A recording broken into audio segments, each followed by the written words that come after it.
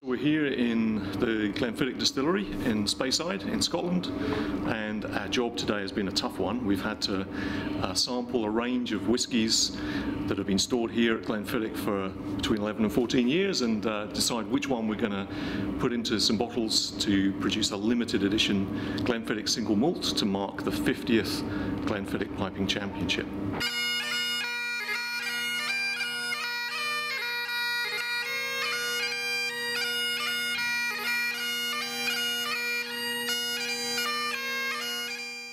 The idea kind of emerged, well, we wanted to celebrate this remarkable anniversary. I mean, 50 years of continuous support for an elite artistic event, the Glenfiddich Piping Championships, and what better way to do that than to actually celebrate with a whiskey that gives the event its name.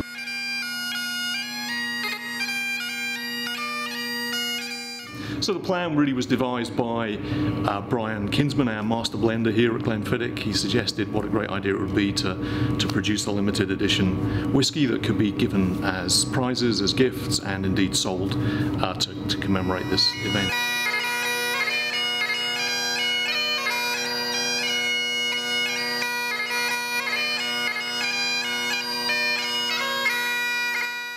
In terms of the William Grant Foundation's commitment to not just piping but the wider traditional arts, they've made a huge contribution to so many elements of our music and our tradition.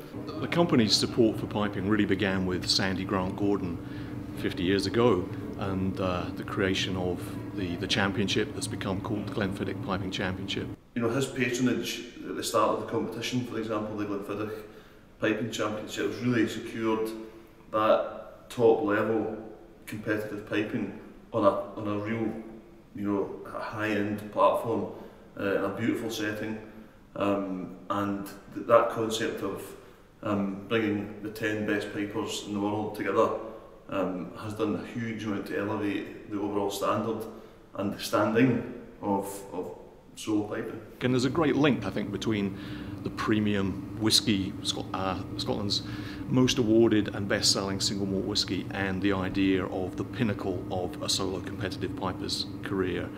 It's a great mix, that's a great blend of a premium brand and a great event. We're really excited about this collaboration with Glenfiddich and the National Piping Centre, and really can't wait to see the finished article of the 50th anniversary bottle.